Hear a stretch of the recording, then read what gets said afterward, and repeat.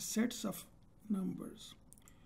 So the first set of numbers is the set of natural numbers.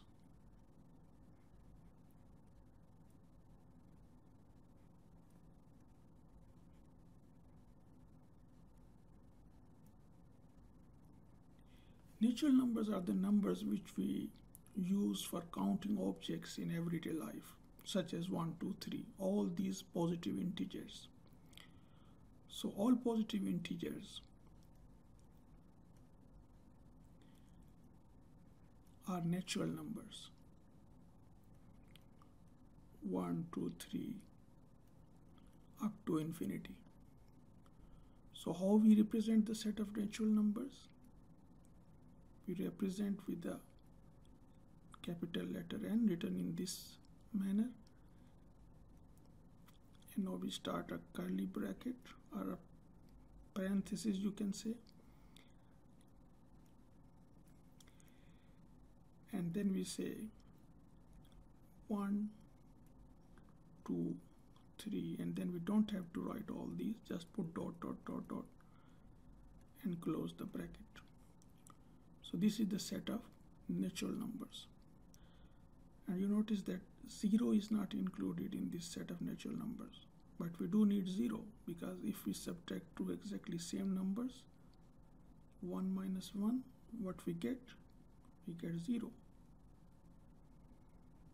Any number, if we subtract the same number from itself, we get 0. So if we add 0 to the set of natural numbers, then we get the second set of numbers, which is the set of whole numbers. So whole numbers is a set of numbers which is nothing but a 0 included in the set of natural numbers. So this is represented by W, and start the curly bracket, then start from 0, 1, 2, and then put dot, dot, and this is the set of whole numbers. Very simple. So set of natural numbers and set of whole numbers are very simple to understand. There is no confusion at all. The third one is the set of integers.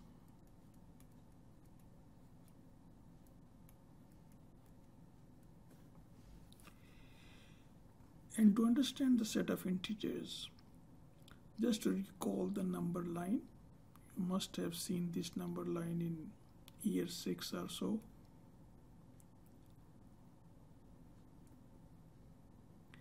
And the center of this number line is the number 0. And on the right side are positive integers, 1, 2, 3, and on the negative side there are negative integers. So now -1, -2, -3. So from 0 to this direction is our set of whole numbers.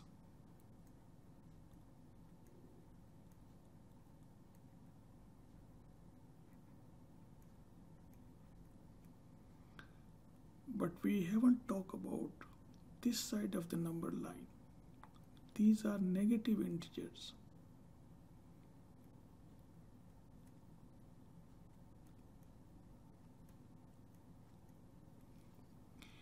And we combine all these.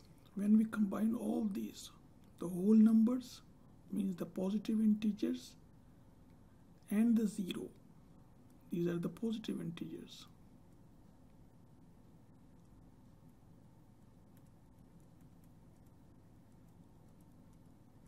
Positive integers, then 0, and then negative integers.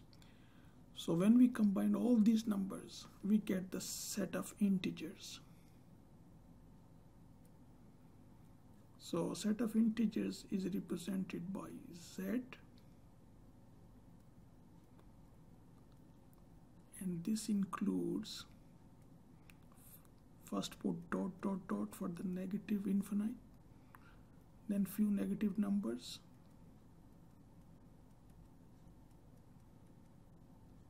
then 0, then few positive numbers, and then you can put this dot again. So this is the set of integers. Very simple. You just need to add negative integers to the set of whole numbers and you get the set of integers. Now the fourth type of numbers are rational numbers.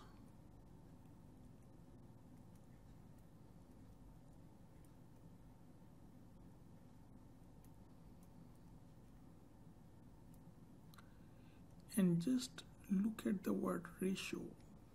Rational numbers are those numbers which can be represented in the form of A divided by B with two conditions. Number one, that A and B should be integers.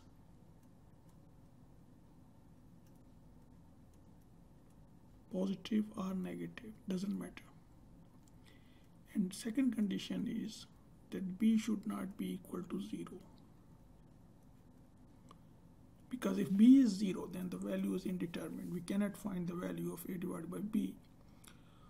So all those numbers which can be represented in the form of a ratio A divided by B are rational numbers. So some numbers are quite clear. For example, 2 divided by 4, 50 divided by 10, or 5. All these numbers, they are clearly rational numbers. But what about some of the decimal numbers, such as 0.82, 1.25. So what about these type of numbers? Are they rational numbers or not rational numbers? And also there are some other numbers. These are the numbers these are the numbers which actually terminates. These are the terminating decimals, because after 2 decimals there are no more decimals. Similarly, this is a terminating decimal number.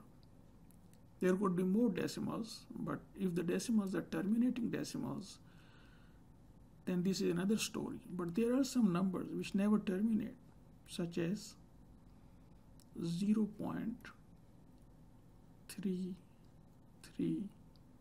and it goes on and on. So these are non-terminating numbers. And if you look carefully that this 3 is repeating, so therefore we will say that this is a non-terminating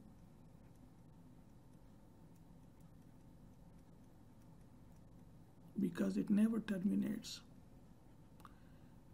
and repeating.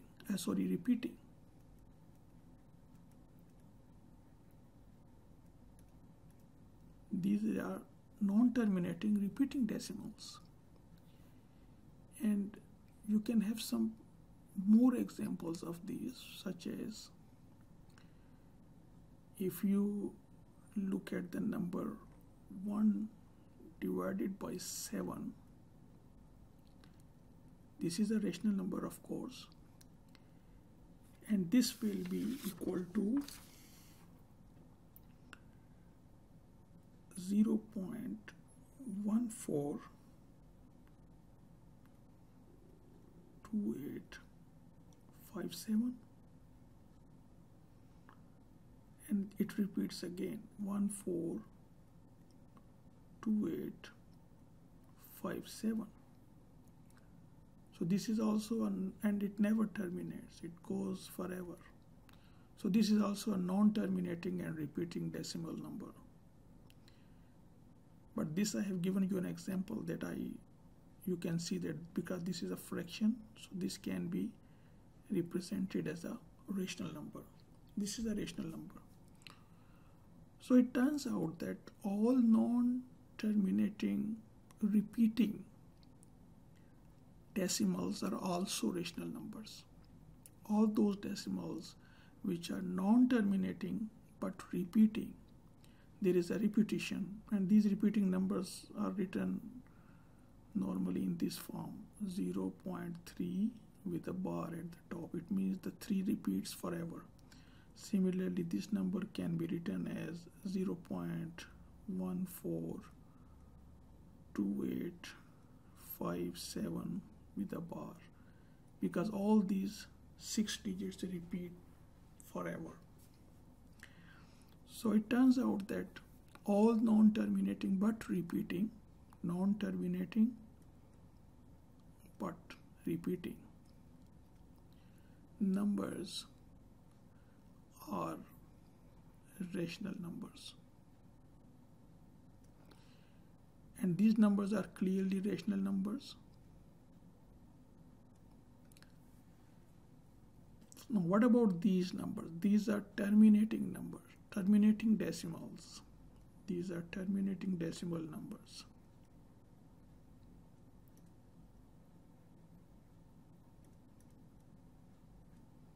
If you look at 0.82, 0.82 can be written as 0.82